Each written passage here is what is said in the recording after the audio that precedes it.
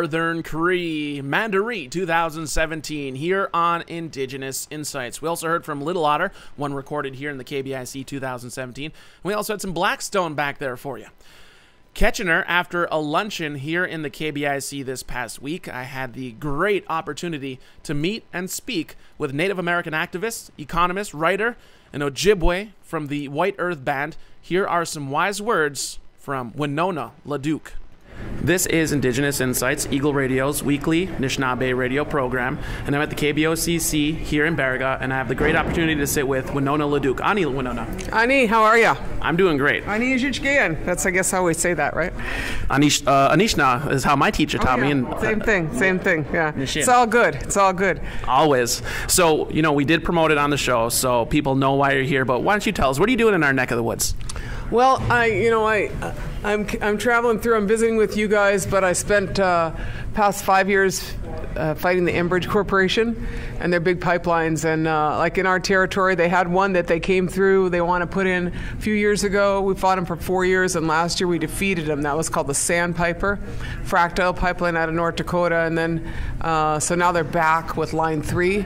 And my tribe, every 5 tribes intervened, and our organization did, and so we're on the ground, and we're working hard on it, and we have a good shot. We have a good shot at keeping more oil from coming your way. So I just, I came out here to talk about that and to say stay strong, and then, where are we going? That's kind of my question, what are we going to do? Are we going to hang out and wait for someone to give us the opportunity, or are we going to just do it? And as you travel around and speak to crowds, what do you find the general attitude of the people is? People are really interested in local foods and local energy. People don't think the system works. People want to be healthy. Our communities are full of heartache. We all got the same problems, whether it's self-medication and meth, and heroin overdoses, or, diabetes. And I feel like we're coherent people. This is the 7th generation, and it's a time to 7th fire. It's time to make that next step. And where does food sovereignty come into this whole thing? Yeah, I feel like our people fed ourselves for a long time, and I just keep remembering this figure. I think it was 1850. You had 463,000 pounds of maple sugar came out of Keweenaw Bay community, and I'm like, you guys are bigger than Haiti or Cuba. You know what I'm saying? It's let's do that again. Yes. Let's bring back our sugar.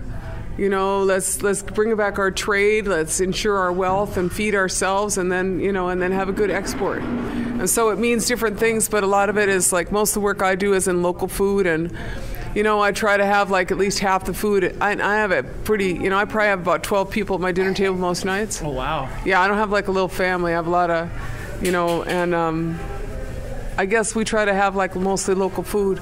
I did bring a knife in case I find a deer on my way home. I love it. Strap it on top of my rental car.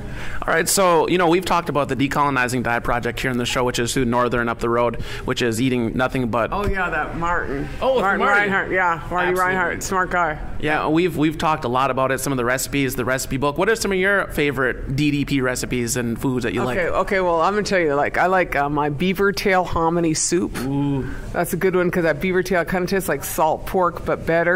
I'm a fan of that. I have made beaver tamales. I'm a little bit of a fusion cook. I like them fiddlehead ferns a lot. I did cook up some mean buffalo roast for a wake a couple weeks ago. And then I just fished my lake, and I brought in northern walleye and bass and some suckers, and I had to say I had to leave, so the suckers are going to get a little mushy, but I'm going to smoke them when I get back. Nice. And this is for all the local fishermen around here. How do you fish? I net. Oh, you net, okay. Using the treaty rights. Yeah, I net, and I got a treaty right, and I net, and I live on a lake. Oh, very good. And so I actually can't say I net, because the proud moment for me was that my nephews netted. Oh. And brought in the fish. And how old are they? 17. 17, very good. Yeah, so I was proud that they, it's my son and my nephew, and then, but my nephew who never really had a shake at a lot of things. I don't know if you know any kids like that, but he came back, he said, I like that. Oh, yeah? I hit him in the right spot. Yeah, I hit him in the right spot, that knitting. He liked that. He felt good about it. How's he like eating the fish? How's he like it? He liked it. And he likes the product. And he was we had our first Thanksgiving. That was the squash I grew, a rice that my son parched and that I riced, and our fish and that my other son and my nephew caught, and then we have buffalo meat, and I was pretty proud of us.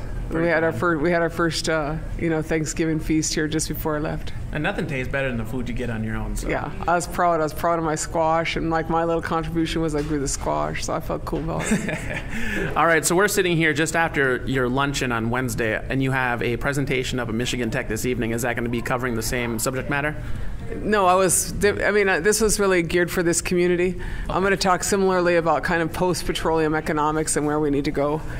Some general pictures, but so people should come out if they're interested. And tonight I'll be showing a lot of pictures I didn't show slides, but I had a good time. So. Very good.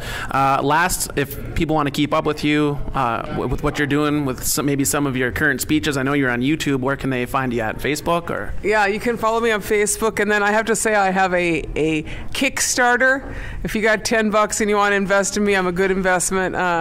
10, 20, whatever. It's Winona's Hemp Kickstarter. Oh, okay. Because I'm doing a big hemp field, and I grow. It's not marijuana. I grow industrial hemp for fabric. For fabric, okay. I think that almost calls for a whole nother interview, really. Yeah, that's going to ask me next year how I do, but because I got to get all the equipment, but we're working on it. I'm pretty excited. So my next round. So you can follow us on Honor the Earth or Winona LaDuke or Winona's Hemp Kickstarter. All right, thank you very much, and have a good one. Yeah, you bet. Be good.